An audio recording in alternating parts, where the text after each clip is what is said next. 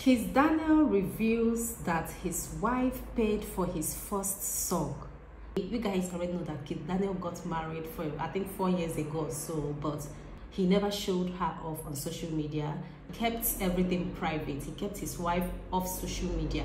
But recently he decided to bring up his wife, and his wife is one of these people promoting his song. In fact, he made an album for his wife. That's TZA, Thanks a Lot.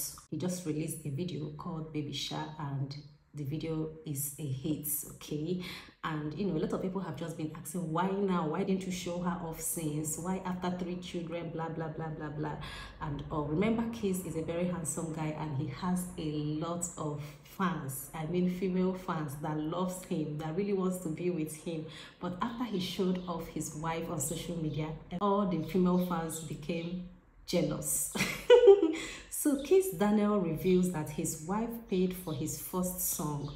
10 years ago, when I started music, she believed in me. I would spend hours in the studio and she would bring me food. I remember her friend mocking her that I can't sing well. She and my brother stood by me. I will make a post and only her and my brother will like. She even had to pay for my first song, which was just 10k naira. Today I will give her 100 million without even thinking. Thank you, wifey. Kizz Daniel.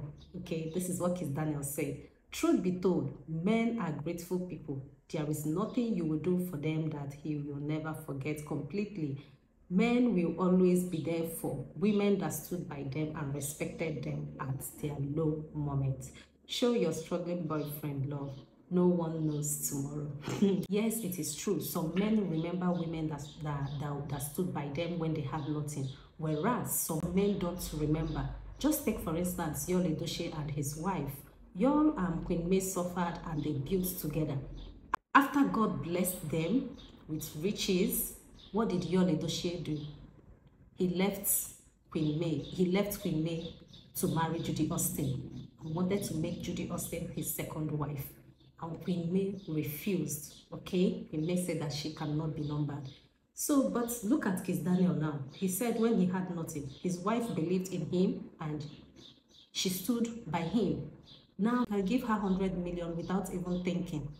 But that's not the same with Yul Edochie's case. I don't know what you guys think, but just leave your own opinion in the comment section below.